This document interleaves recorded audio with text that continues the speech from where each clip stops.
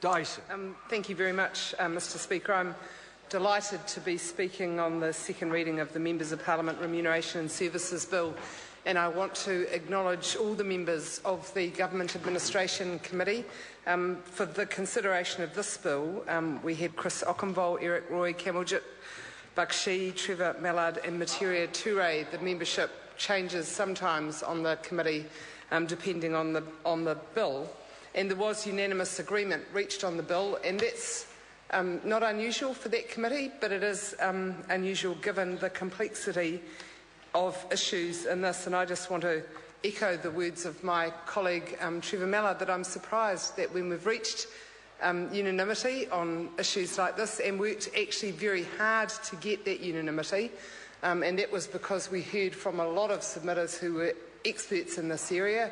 We heard different views, and we talked about it a lot. There was no rushing of this. We wanted to try and get it right in the interests of transparency and workability of these provisions. We got extension of the time for the report back of the bill in order to do that. So I'm surprised that we now have a supplementary order paper presented by Materia Toure, a member of the committee, that unanimously agreed to the provisions of this bill, which alters it fundamentally. It's unusual, and I just want to put on the record my concern about that as a slightly out of usual process when we're thinking about this bill.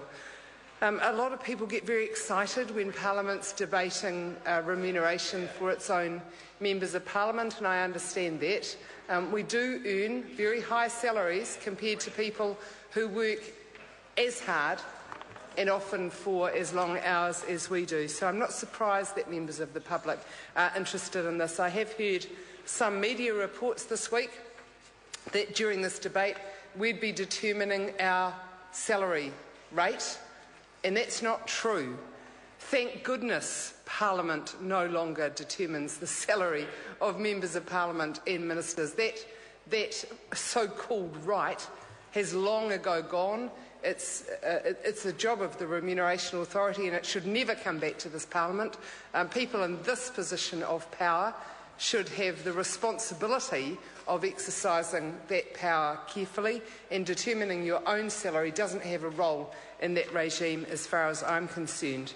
So I'm delighted that the Remuneration Authority has that responsibility. What this bill does is actually many things, but one of the critical aspects of this bill is who determines the support services and travel allowances, other business expenses that members of Parliament incur. Whose job is that? Is that the job for the Speaker? Is that the job for the Minister responsible, or is it the job of the Remuneration Authority? So in relation to accommodation services, in relation to travel services, not just to members of Parliament but also to our families, resolution of issues about those services, and ongoing travel entitlements, as they are known, to former members of Parliament. So in that package, this bill has transferred those determinations, which are currently with the Speaker or the Minister, to the Remuneration Authority. Mr Speaker, there was one area which was not contentious within the members on the committee, as so much as the members were being offered very good information and advice from different submitters, and they conflicted. So we had to say, out of these two different views, both of which had a lot of merit, which one would we choose? And we chose to amend the bill that had been referred to us in this one regard, and that was in relation to the travel services provided to members of Parliament.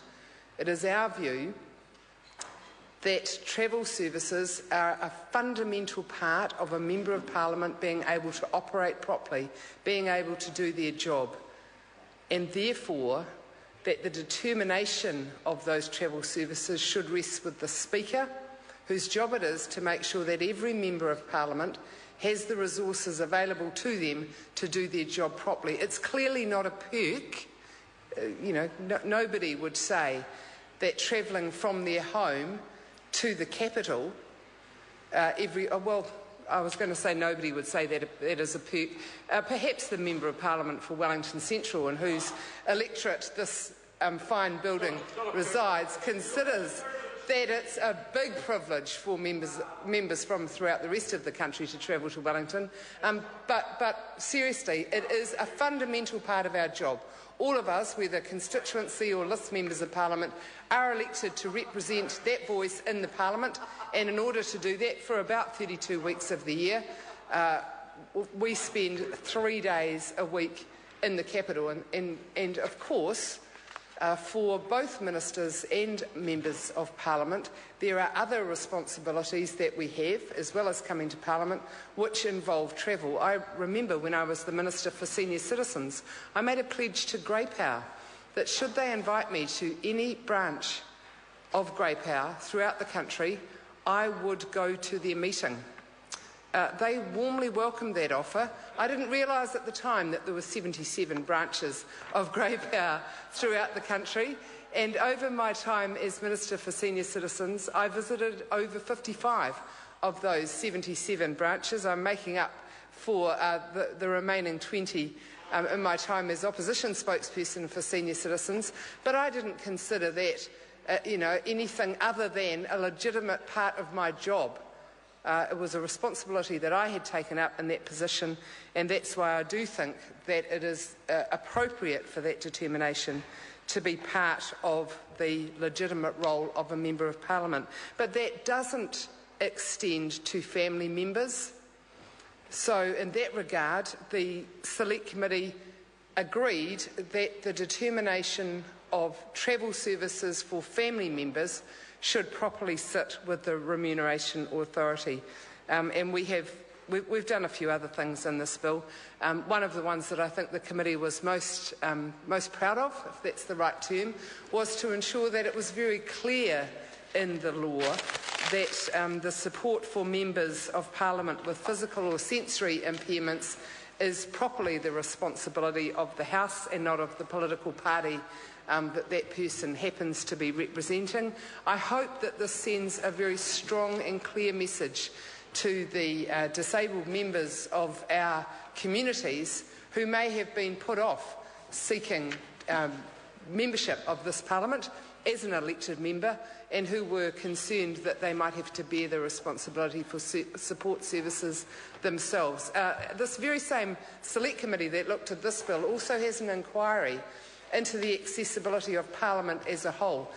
This message from the committee will help in that consideration, because it is a very clear stance in terms of members of Parliament, but our inquiry is looking even more broadly than that at what access to information and services from members of Parliament that disabled members of our community can expect. My colleague Trevor Mallard mentioned the fact that it didn't seem to be clear in the law that list members of Parliament who came in as a result of another list MP leaving and came in partway through the term, it wasn't clear in the law that they were entitled to be paid.